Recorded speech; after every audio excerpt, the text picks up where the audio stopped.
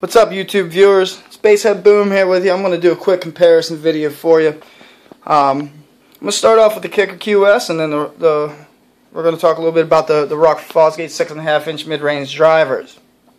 Okay, now granted, these are two completely different applications. One's an SQL speaker, one's an SPL speaker.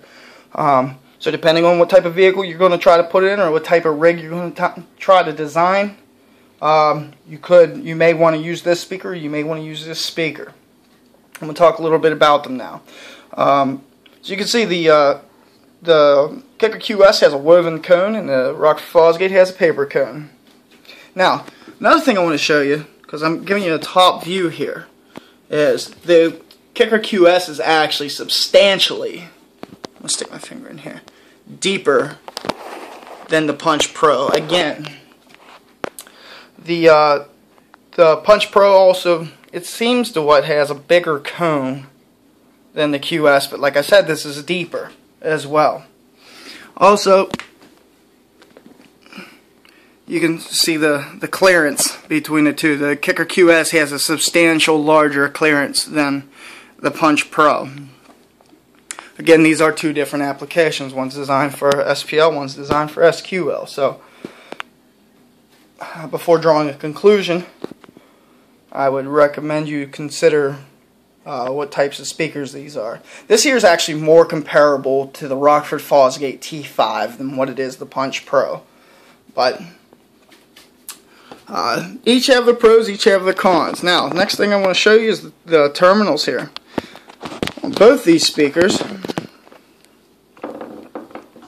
they both have removable terminals.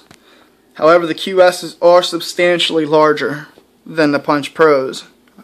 But on the flip side, the Punch Pros are removable completely. It's not just the actual terminals themselves, but the whole plate is removable, as to where the QS is not. So if you have to do any type of maintenance, such as soldering or what have you, it makes it a lot more practical to do it with this one here. It's a lot easier.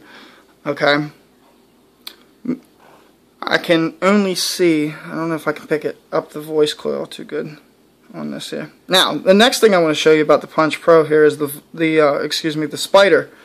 The spider on the Punch Pro is actually a little bit smaller than what it is on the QS, but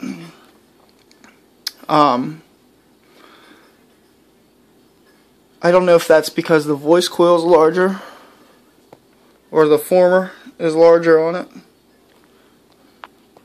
or why that is. Actually, I really don't know. But it appears larger in the video, but it actually isn't larger than the QS here. I'm going to move on to the actual motor structure magnet of the two. This here's a big deal for some of you, I guess. Oops.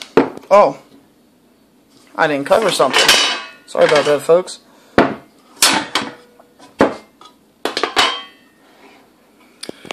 Now, another thing I wanted to show you about the QS is this little guy right here is actually removable. Yeah, we're talking about practicality here. I would say that the QS would be a little bit more practical than what the Fosgate 6.5 is here, because this not only can be a component driver, it can also be a coaxial. You can actually screw the QS's tweeter into the center of this. Now, they also both have two different tweeters, but we're not covering those in this video. But I was going to move on to the back. It's kind of hard to do with one hand.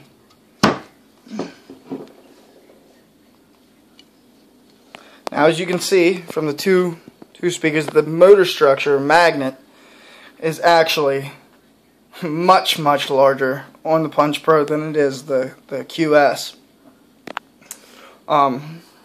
You can actually fit their covers. You can actually fit the QS's cover inside the Punch Pros. And last, I'm going to talk about the grills. You can see the grills. The kicker uses the traditional honeycomb grill, and this is a little bit different. I do like the Fosgate's grill better personally than I do the kickers, because it's not like your everyday grill that you've seen forever. Now, as you can see, this here is also, again, more practical than the kicker.